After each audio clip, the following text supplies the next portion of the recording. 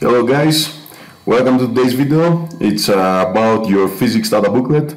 This is a paper that you already know probably. Your teacher introduced to you already.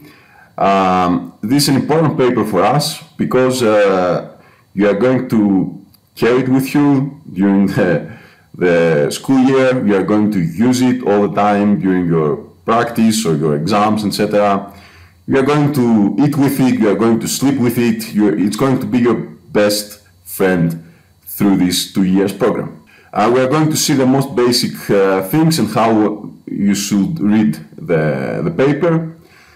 This paper can be found online, but there is something that you need to be careful, is that here it says First Assessment 2016.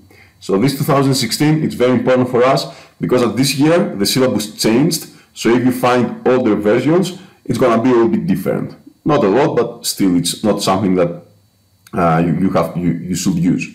This paper for us in physics, it can be used in every exam. So paper 1, paper 2, paper 3. It's not like the other sciences like chemistry for example that you cannot use the data booklet in the first paper.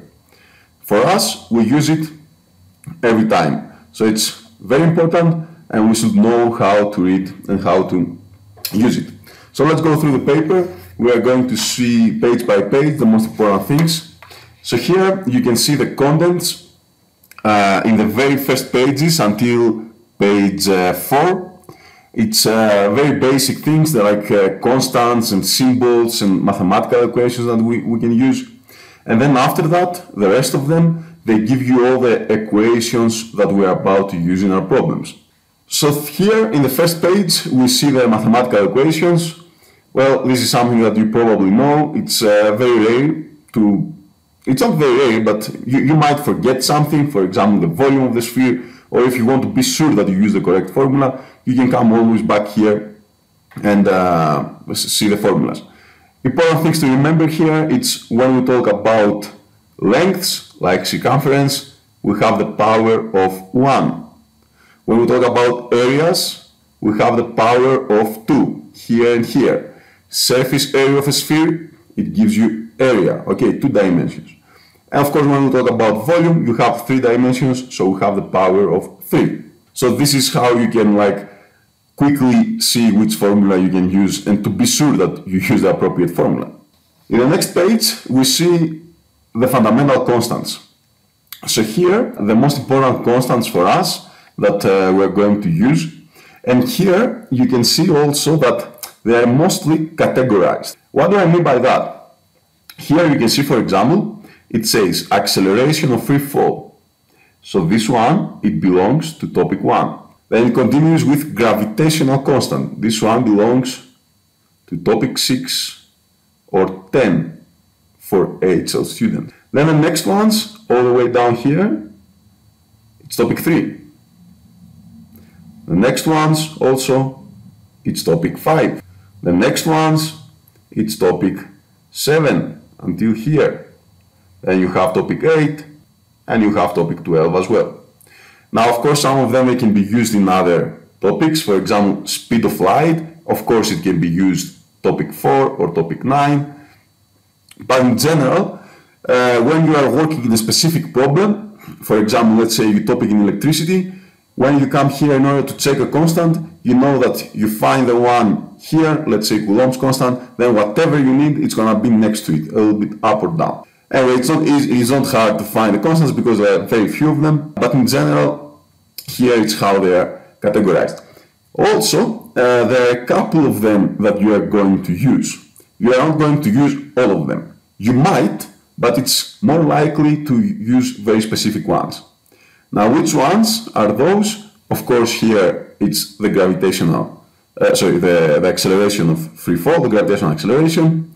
For topic 3, probably you will use the Avogadro's constant and the gas constant for ideal gases. Then we have in topic 5, you're going to use Coulomb's constant instead of the permittivity of free space. Here, speed of light, of course.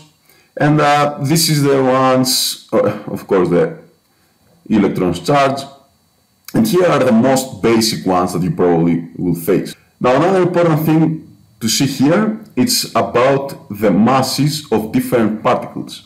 So here it gives you the mass in kilograms, in units of kilograms. It gives you the mass in the atomic masses, and also it gives you the mass in units of energy over c squared.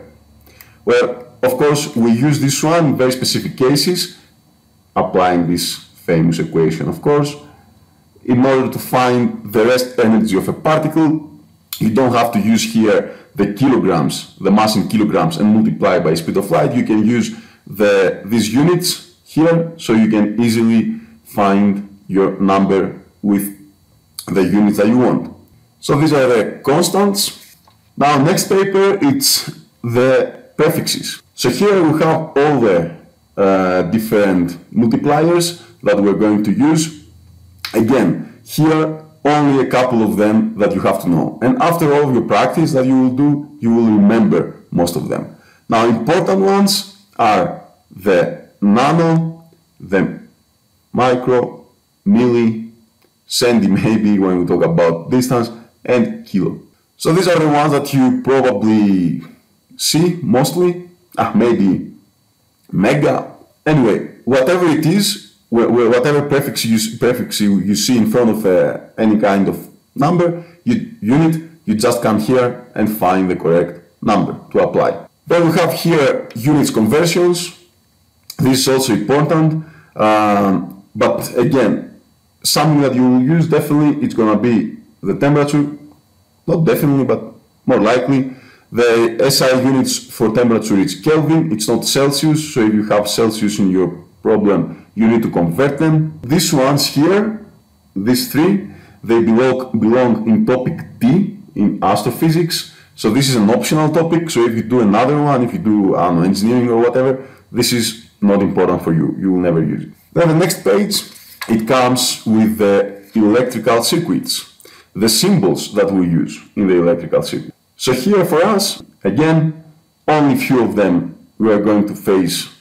Usually it's going to be the voltmeter, the ammeter, a resistor of course, a capacitor for topic 12, topic 11, electromagnetic induction, of course the cells, and the lamps. Usually it's just an element of your circuits. But anyway, everything is here, and something important that you have to remember, it's here in the resistor, it's this rectangle for the symbol. But if you practice by your own, then find, for example, I don't know, like exercises on the internet or wherever, you might see a resistor having this symbol. This is also another symbol for resistance, but for us here in IB, this is what we will see always. And now we'll go to the most important thing. Here, you can find all the equations that you will need. Only very few, and there are a couple of equations that you might have to remember or memorize, but in general, everything you need is here. Now here is a trick part. You might see some formulas and you might not remember what it is because there is no explanation next to it. So what I recommend to you is when you get this paper from your teacher, and it's going to be your own paper, you should, every time that you work in a specific topic, let's say we work here in the topic 2, you should write next to the formula what it is. So here, for example, it's Newton's second law. And now you will tell me, but what? I will not know. What is this? Well, of course you will know. Of course you can understand here that we talk about static friction, here we talk about dynamic friction, but sometimes there are a couple of formulas. Let's go here, for example, that we can see in topic 12. So here it's the radius of the nucleus, here it's the number, the nuclei number left on a sample, here is the activity of a sample, and so on. So these are more obscure to remember, so it's going to be better if you write here whatever each one represents. So in the end, you're going to have a data booklet that is going to be fully annotated with everything that you know, so you will know exactly what to look for, and when you see something, you know exactly what it is. Another trick here that we can do, it's when we talk, for example, here in the kinematic equations. All these symbols, we should know what they are.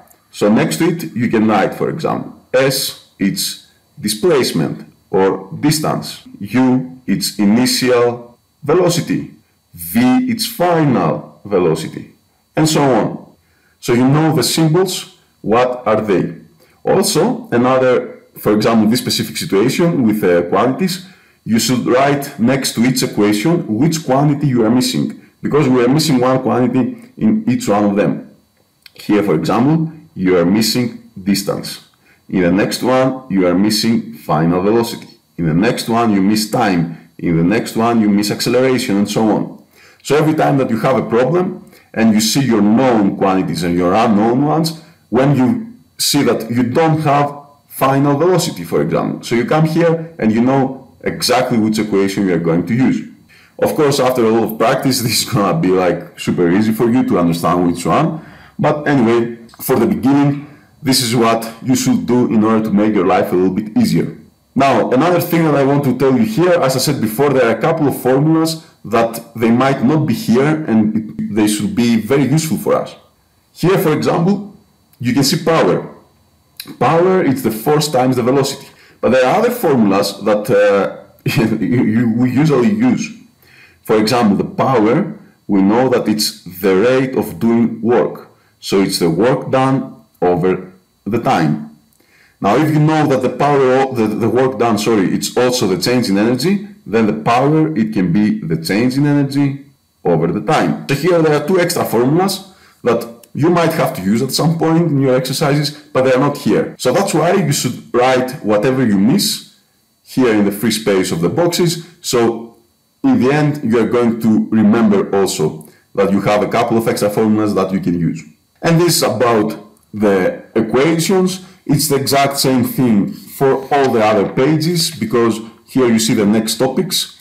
Also, I forgot to tell you that these topics are categorized in the subtopics, as you can see here, 4.1, 4.2, 4.3, and so on. So every time you can write here what every formula represents, you can write extra formulas if you need, and so on. What I want to show you here, it's until this page, you see the subtopic 8, 8.2 and 8.1 are the last ones for the SL students. So the SL, it stops here. Then we move to the next ones. The next ones are the HL, so the topic 9 to 12. And here we start with the optional equations from the optional units. What I want to show you here is that they're also separating these different subtopics, and you have, for example, A1, A2, A3, it's for everyone, SL, of course, and HL. And here, the A4 and A5, it's only for HL. So this is how it is, also in the next ones as well. So this is my recommendation for you. Use this paper, use it a lot.